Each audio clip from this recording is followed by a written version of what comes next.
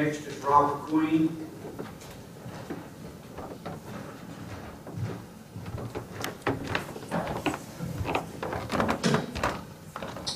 Mr. Chairman, board members, I received a letter from you dated February 18th denying my request to be put on the agenda for tonight's meeting.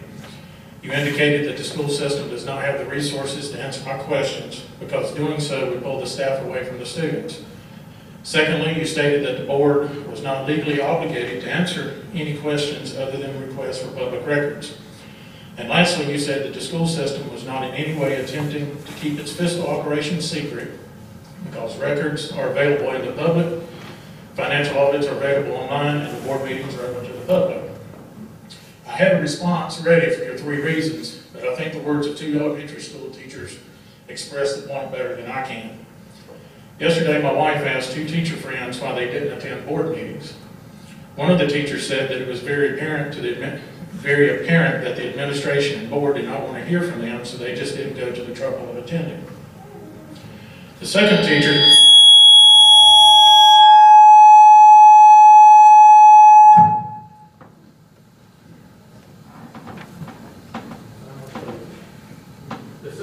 sent a text that I'm quoting from.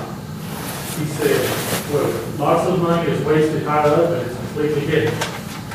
Walked in the beautiful, newly redone county office and checked out all the new furniture, new flooring and new computers, 2 to 3 per office. Then come to my room with mildew growing on the ceiling and computers from 2002 and chairs and desks from when I went to school there in '83. That's sad, but at least the county office staff is something. That's the end quote. There's an old saying in military circles that the truth seeks first and often to be last.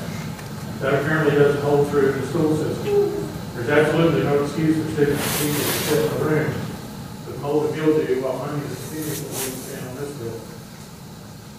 Whether you guys want to admit it or not, you have an image problem with the teachers, parents, and taxpayers of Clayton County. Maybe not all, but certainly a significant percentage. That's why I submitted questions to you to give you an opportunity to explain yourself. For whatever reason, you refuse to respond with anything other than copy documents. You should understand that your refusal to answer does not make the questions of those asking go away. It only adds to their resolve.